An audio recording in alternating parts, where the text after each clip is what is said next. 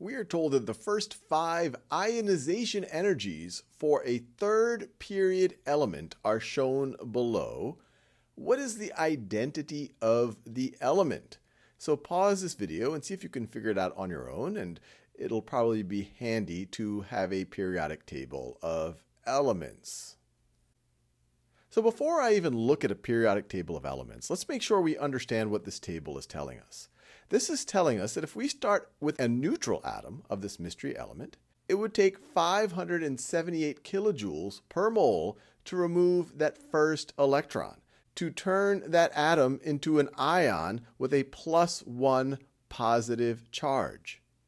And then it would take another 1,817 kilojoules per mole to remove a second electron, so to make that ion even more positive. And then after that, it would take another 2,745 kilojoules per mole to remove the third electron. And then to remove the fourth electron, it takes a way larger amount of energy. It takes 11,578 kilojoules per mole. And then the fifth electron takes even more, 14,842 kilojoules per mole. And so for the first, second, and third, you do have an increase in ionization energy. But when you go to the fourth, the energy required to remove those is way higher. So to me, these look like you're removing valence electrons, and these look like you're removing core electrons.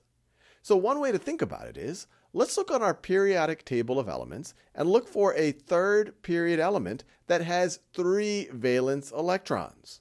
So we have our periodic table of elements. We want a third period element, so it's going to be in this third row. And which of these has 3 valence electrons? Well, sodium has 1 valence electron, magnesium has 2 valence electrons, aluminum has 3 valence electrons.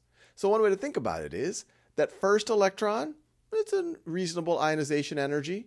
Then the second one a little higher, then the third a little bit higher than after that, but then the fourth, you're starting to go into the core. You're going to have to take an electron out of that full second energy shell, which takes a lot of energy.